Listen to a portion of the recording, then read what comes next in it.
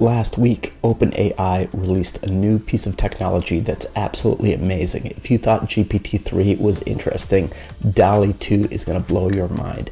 This new technology is based on a lot of the one-shot work that was done in GPT-3, but it's applied to images.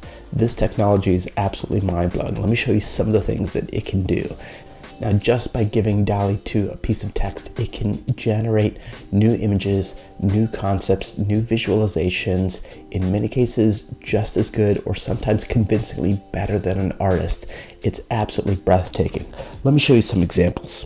So the prompt for this was a raccoon wearing a hoodie, working on his laptop late into the night. If you like raccoons, here's one where a raccoon astronaut with a cosmos reflecting into the glass of his helmet, dreaming of the stars. Not only is Dalle 2 creating single images, it can actually create variations of images as well, giving you a lot to potentially look from and choose from. Here's paintings of the American Gothic with two dogs holding pepperoni pizza instead of farmers holding pitchforks. Here's a robot hand drawn by Dalle. An elephant tea party on a grass lawn. I asked Greg Brockman, the chairman and CTO of OpenAI, to do one for me. I asked for a cat sipping tea and posting to Twitter while sitting on a couch. Pretty convincing. Here's a kid and a dog staring at the stars. A rabbit detective sitting on a park bench, reading a newspaper in a Victorian setting. Dalle 2 also has a technology called in-painting, where you can take a piece of an image, remove it, tell it what you want in that missing spot, and it'll generate the missing piece for you. It's like Photoshop, but without any of the skills. Dalle first came out in 2021, and the first version of Dalle was able to generate images, but over the years, it's gotten significantly better. Similar to GPT-3, the technology requires a waitlist, so you can bet I'm on the waitlist. We'll see how long it takes to get off the waitlist, but the technology is truly amazing. If you want to follow the Dalle project on Instagram, they have their own account where they're posting some of their more creative versions of the art that's being generated. A lot of the original work for Dalle came from their paper in 2021, where they really dove into how you could use generative pre-training on images, not just text. The original GPT-3 was generating and predicting text outputs, and they figured out that you could apply the same technology to images as well. They have a separate technology that they wrote an entire paper on called CLIP, and CLIP is what they call contrastive language image pre-training.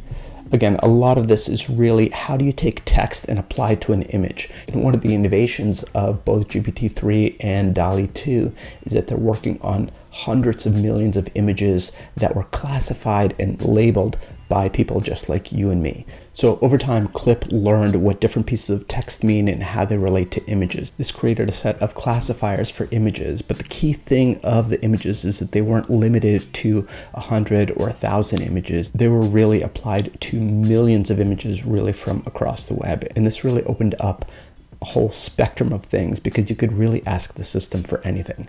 Now, Dalle 2 is a huge advance from the original Dalle, and you can bet that they've increased the size of the parameters from billions to some number they haven't released that's probably significantly more. The output and the quality of the work is truly breathtaking, and it's amazing how far the technology has come in just 1 year. The original Dalle paper let you experiment with some of the examples of how you could customize the text, from changing a cougar sitting in a forest at twilight. And again, this was the work from 1 year ago. And today, the technology for Dalle 2 has gone leaps and bounds above this. And even from a year ago is producing pretty incredible results. I think this AI is pushing into a realm that, frankly, I didn't think computers would be able to get to, and that's really creativity. It really looks creative, it looks amazing, and it's the type of thing that really changes our perception of how humans and computers can interact with one another to produce things that are truly novel, unique, and exciting. I'm Greg Raiz. I talk about entrepreneurship, technology, and design. I hope I'll catch you on the next one.